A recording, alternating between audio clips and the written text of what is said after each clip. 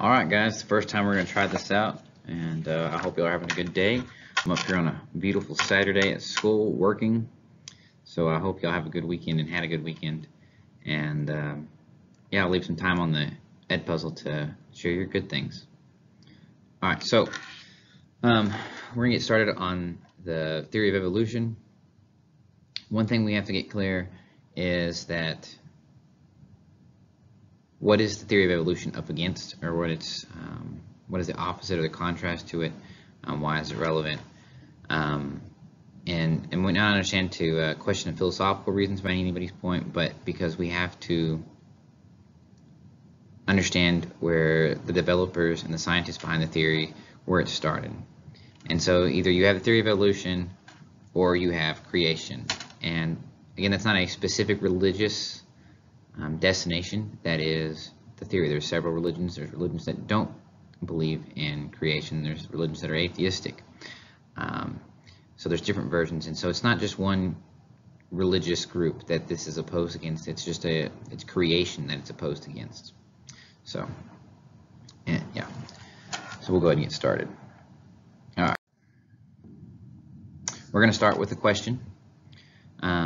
To think about this. So we walk into a classroom, a candle's burning, none of us there when the candle was lit. Can we figure out how long the candle was burning? I'll give you some time to think about that. So some of your ideas may be, okay, we can see how long the candle burns per hour. Or somebody may have the idea, we can measure the amount of wax. Some of the issues with those are, so the first one, counting burning per hour. Yes, we can measure how long the candle melts over a period of time, but the issue is we don't know how big the candle was originally, because candles come in all forms, shapes, and sizes, right? With the amount of candle in the wax. What happens to the wax? Does all the wax melt? No, right? Some of that wax evaporates, so that won't work. Yeah, let me know in the comments if y'all can come up with something else. But so far, yeah, there's no possible way with us actually determining how long the candle. We can learn a lot of things about the candle, but we can never learn how long the candle was actually burning. All right, so this brings us to the fossil record. All right, the fossil record was developed by Sir Charles Lyell in the 1800s. He was a Scottish lawyer. He wrote the book Principles of Geology. He was a predecessor to Darwin. Okay. Here is the cover of his book. This is open source. You can get online, you can look it up, you can find it on a website. You have the whole book. He wrote this in 1830.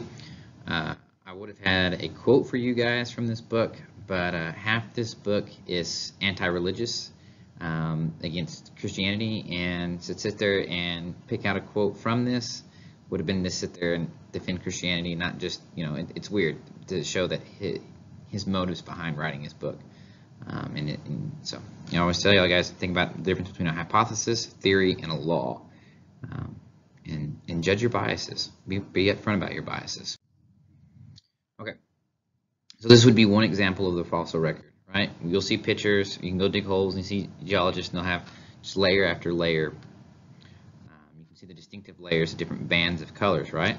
Well, how do they figure out the age of each layer? Is they look at the fossils present in that layer. So as we see with the different, these guys right here, I should highlight this. Sorry, these guys right here, these are different types of trilobites, right? And so it would, if you were looking for a bone and you found a bone, and next to that bone or in that same layer of the earth as that bone, you found these trilobite fossils. You'd say, okay, we can use this trilobite fossil. These trilobites right here, they date from somewhere between 417 million years to 350 million years. And so there's different organisms put forth. We'll talk about them specifically, what we call index species. But that gives us the layers. And so if I want to know the age of a layer, I look at the fossils in that layer. Okay. This is another image. This is actually from Lyell's book of the fossil, the geological column. Okay. As you can see, what you see from the bottom of the picture, right? You see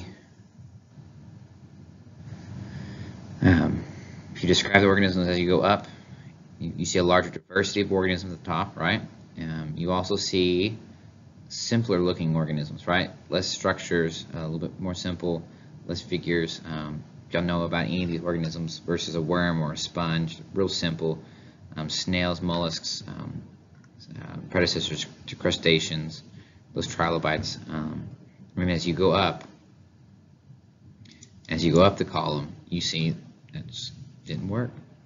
As you go up the column,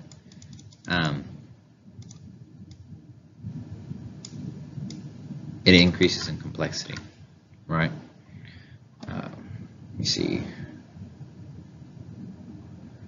All right, what's the next? Okay, here's another example of the fossil record with more detail. These, what's called like a ram's horn shell. Let's see, how many of them are there? Yeah, 4. These are all specific index species. So we see our trilobites again, right? Now we've got these what are called ammonite. All right, we'll talk about them. And then you got different types of mussels and clams, other shells that are widely found. These are these are all index fossils that we use to determine the zone. Okay, we also use these to distinguish a gradual evolution between organisms and put forth the idea of a gradual increasing in diversity of the organisms.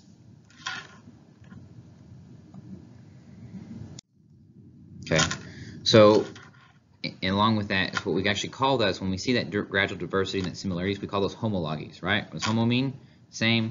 Okay, and logies is represented to the anatomy. Okay, so there's 3 types of homologies. There's anatomical, there's molecular, and there's developmental. So take a moment and look at the different models shown to us and what are some of the things you've learned from these models. Remember, think small pieces, and then put them together. So details and conclusions like. So we see that these are each one of these images is an image of a limb from 4 different organisms, right? They're all mammals. And even by the color, we can determine how the model is trying to show us the similarities in bone structures. So like the femurs, or not the femur, but the femur is in your leg. This is in your arm.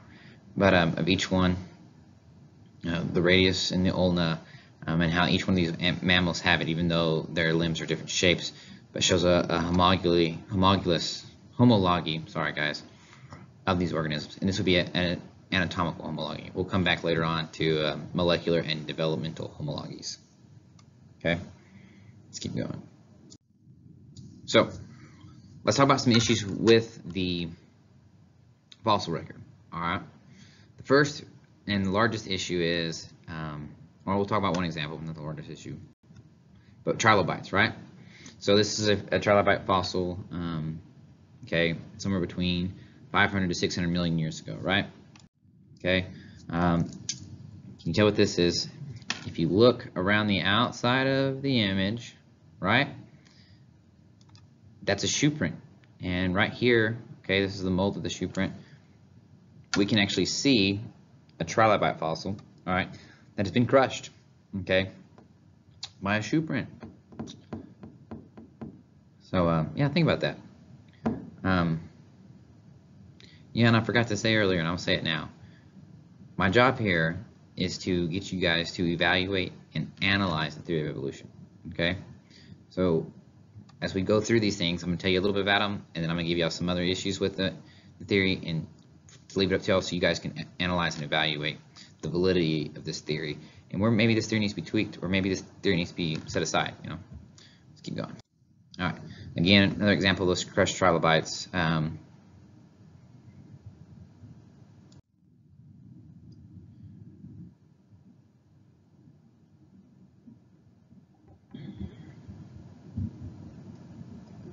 Okay. You have any questions about the sources of some of these stuff? I mean, I've got. Yeah. There you go. There's a theory. It was the aliens, right? Yeah, they showed up 500 million years ago. Yep. No. The ancients were not aliens, guys. All right, none of that. Let me watch the Discovery Channel. Let's keep going. Here's an example. So trilobites we saw earlier in those one picture, you got tiny trilobites, you've got huge trilobites. Okay, your trilobites, all your crustaceans. Everybody remember isopods? Your little roly-polies that you have at the house, and you pick up a rock and they're decaying debris. Those are the ancestors. Trilobites are their ancestors. Okay, those are modern-day trilobites, really what they are. But here's something about the trilobites. So part of Sir Lyell's theory was, right, you had real simple organisms at the bottom and increasing complexity, right? So if we look here, what do we have? We have statements by different scientific magazines, right, quoting articles. The most sophisticated eye ever produced in nature.